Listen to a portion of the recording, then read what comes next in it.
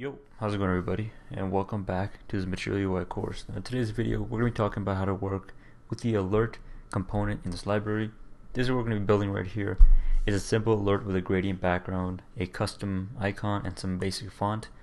And we'll be running through the documentation, and by the end of it, you'll have built this little example right here.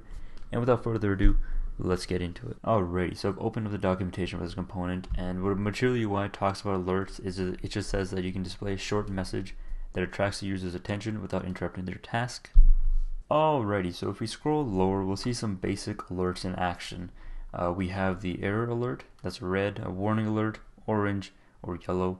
We have the primary alert, which is blue. We have a success alert, which is green.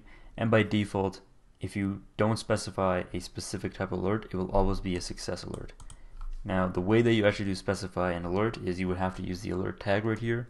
Within it, you give a prop of severity, and you can give it either warning, error, warning, info, or success.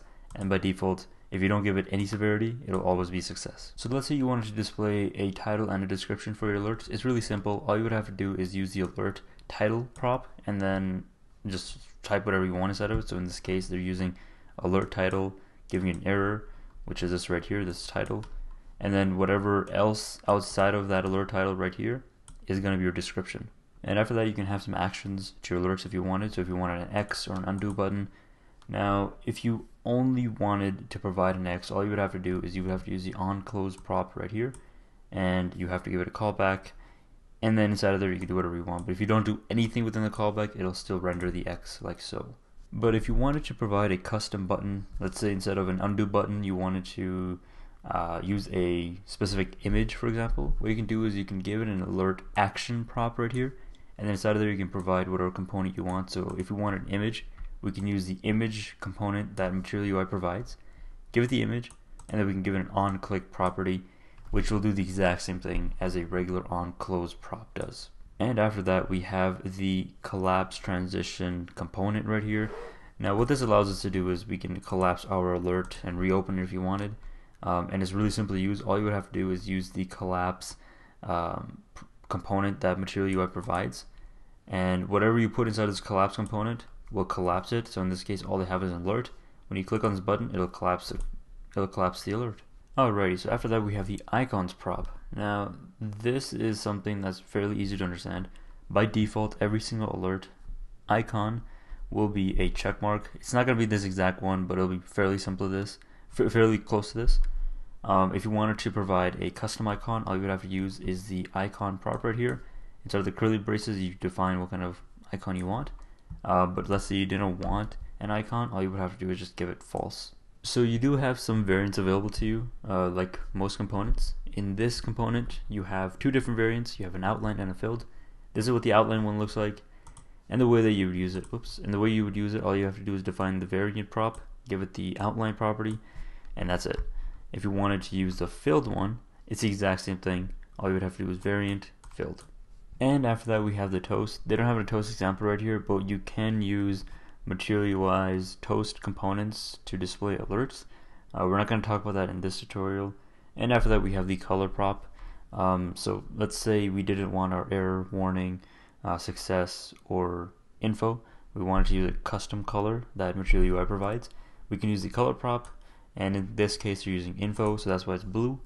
And they are using the severity success, so that's why you see this success icon right there. And now if we scroll lower, we'll see the two APIs that we have. We have alert and alert title. Inside of alert, it shows us how to import it, what kind of props is available to us, and all the CSS that's involved as well. Now let's go ahead and actually work with this component and get our hands dirty. Alrighty, so I've opened up the app that we've been building in the last couple of videos, and I'll be working in the home.js file in this tutorial. And the first thing that we have to do is we need to use a custom styling method that Material UI provides. So we have to install that package. So I'll do npm I at MUI/styles and let that work its magic. Alrighty, so now I'm just going to go ahead and run the app, and while that's happening, what I'm going to do is right at the very top right here, we're going to go ahead and import make styles from at MUI/styles, and we'll do import alert from at MUI/material. Alrighty, so now what I'm going to do is I'm going to get rid of this home example content inside of this div, and I'll import a simple alert tag. So I'll do the alert tag right here, and instead of there I'll give it a description. We'll call it success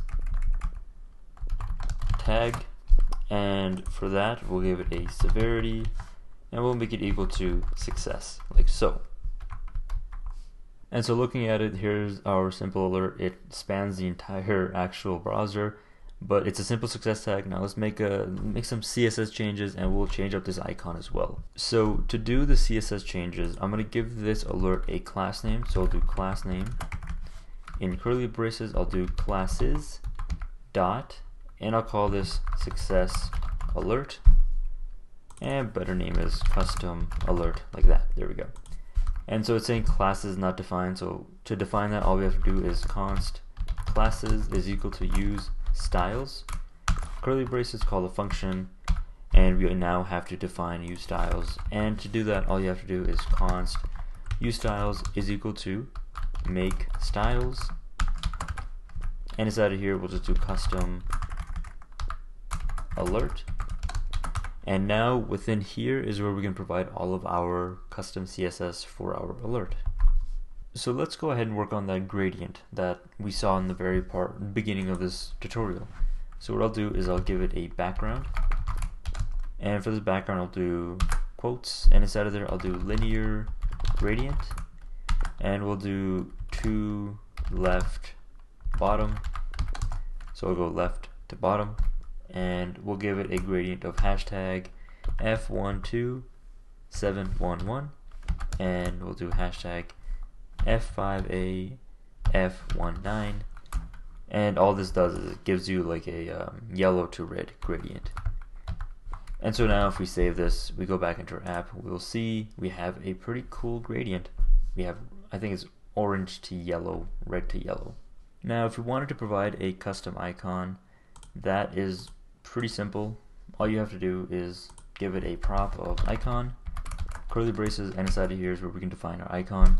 So let's do something like ice cream. Let's see, is there anything? Ice cream. We have ice cream two-tone icon, perfect.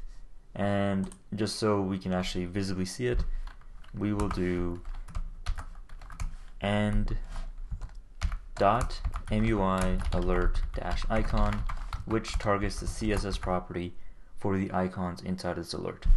And for this, we'll just do color is equal to white, simple white. And so now if we look at it, we'll see that we have a white colored ice cream. I'm just going to quickly add a little bit more changes. I'll just do margin auto, and we'll just give it a width of like 500 pixels, just so it's not stretched all the way out. Perfect. Alrighty, so that concludes this tutorial. It was fairly straight to the point. Alerts are a pretty easy component to get a hang of once you know what's happening with it. If you found this video pretty helpful, be sure to like and subscribe, and I'll see y'all in the next one. Peace.